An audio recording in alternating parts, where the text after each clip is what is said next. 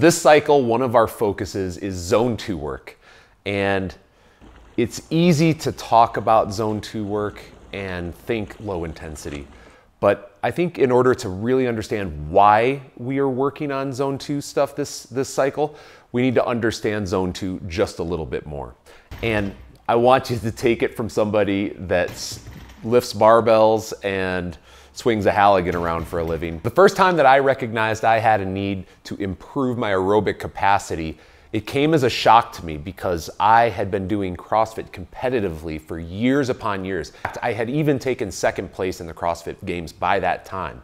I was participating in an adventure race that occurred over the course of 9 days, and there were moments where I excelled that were high output, but it was the sustained effort at a low pace that I struggled with the most. I could not continue at a slow pace without taking adequate rest. And that's when I really realized that I had a major gap in my fitness as a whole. And it took me years to realize how to improve that. What was occurring is something called aerobic deficiency syndrome. And basically, I trained too often in zone 3 and above, zone 3, 4, and 5. And you can think of those as those more high intensity efforts where your fuel for creating ATP is primarily through glucose. And because of that, it's considered anaerobic. In other words, unsustainable. What we target using zone 2 work is your aerobic system. If we wanted to target zone 2 as precisely as possible, we would need a blood lactate monitor, and we would be looking for 1.0 millimole per liter to 1.9 millimole per liter as our range that would define zone 2. We don't have that. We really don't need that because there's a lot of correlates that can go along with it. But what we're looking for is that point where we can stress your mitochondrial function, lipolysis, and improve our ability to clear lactate from your bloodstream and through your system. That's what zone 2 does the best. Why are we focusing on zone 2 for this cycle? Well, we're coming into summer and fall, which is a great time to get out of doors and do a whole bunch of activities. And to feel most confident in that, we want to improve that zone 2 so that you're capable of a large workload for a long period of time without tapping into zone 3, zone 4, and zone 5.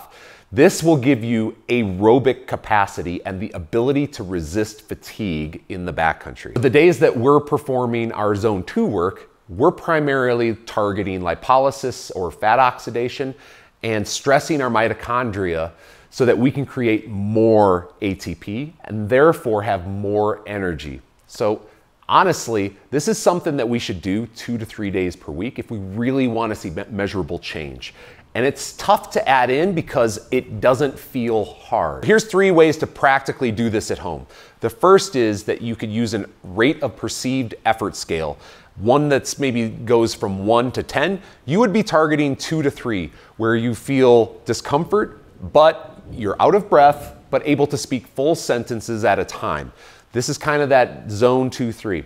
Second, you can use a heart rate strap or a heart rate watch. Now, doing this obviously costs a little bit of money because you have to invest in a heart rate strap, but additionally, they're not super accurate for every single person because what it's doing is using a correlation that's common amongst most people.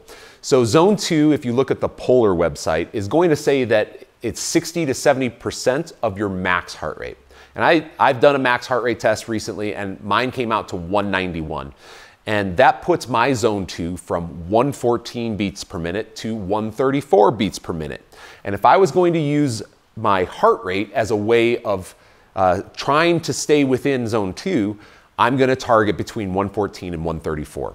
Again, it's not precise, but it'll give you an idea of where you're at. And then the last one is to use a lactate monitor every 3 to 5 minutes during your exercise and test your blood lactate. And we want to be between 1.0 and 1.8 to 1.9.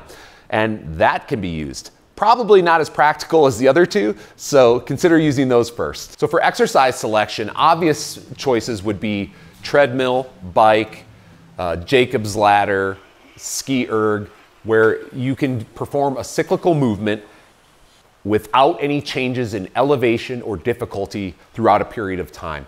That should make it pretty easy to target zone 2. But with that said, rucking, hiking, mountain biking, road cycling, all of those elements can give you the opportunity to hit zone 2.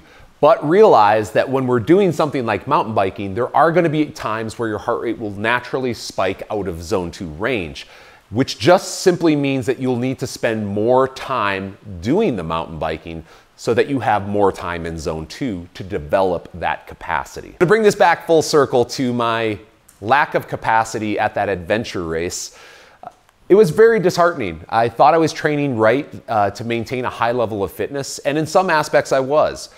But I had a very huge gap in my fitness that played out in a very disappointing way for me, and I wanted to see improvement. So by adding 2 to 3 days per week of zone 2 specific training for a period of time, I got much better at this. I did this in the gym, I did this out of the gym, but generally I hit it about 2 to 3 days per week. Fast forward from 2015 to 2022, that's 7 years of time of training 2 to 3 days a week of zone 2. I've gotten incredibly more proficient in that zone 2 work, which is giving me more endurance, more ability to resist fatigue. And I went out and tested it last year with a friend on something called the picnic, the Jackson Hole picnic. And it involves some biking, some running, some swimming in the mountains. And it's about 70 miles in total. It took us 19 hours. And it was an incredible feeling to go from this really disappointing effort in 2015 where I saw this terrible performance play out to something that I'm very proud of and so happy that I was able to participate in and really excel in on my own with a buddy with no issues whatsoever. And it was all because of the additional zone 2 work that I added to my workload. That's why we're adding zone 2 work to the menu for this cycle. I hope that you guys enjoy it. If you want more information about it, make sure that you like and subscribe below. We'll continue to work on this stuff. But also follow us on Instagram at train_FTW. And if you want to sign up for the program, go to trainftw.com and we'll see you on the feed. Friends don't let friends live with aerobic deficiency syndrome.